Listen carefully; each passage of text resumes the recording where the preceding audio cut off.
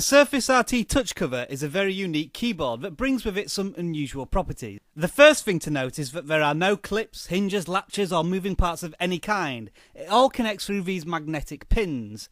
So draw the two parts close to each other and they will together. Yep, it's as simple as that. When the cover is attached to the tablet, there are four principal positions. Obviously, when the keyboard covers the screen, the tablet goes to sleep. Open the cover and the tablet comes out of sleep mode. This is your standard position for typing, just like a laptop. However, the touch cover can flex around the whole tablet, so you can put it into this opposite 90-degree position.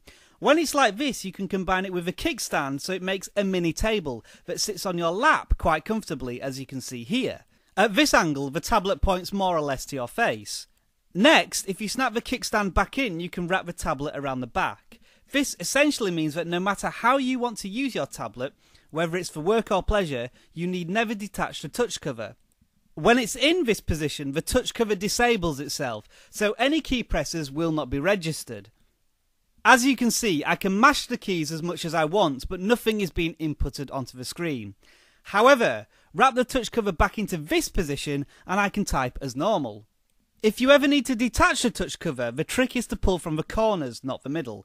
If you try to yank from the centre, you will face too much resistance, but grab and tug from a corner and the touch cover detaches without any fuss. Now, a little word of warning, some touch covers have been found to be defective and have not stood up to general usage such as this. So give yours a good going over, and if it breaks, get a replacement. You will be entitled to one.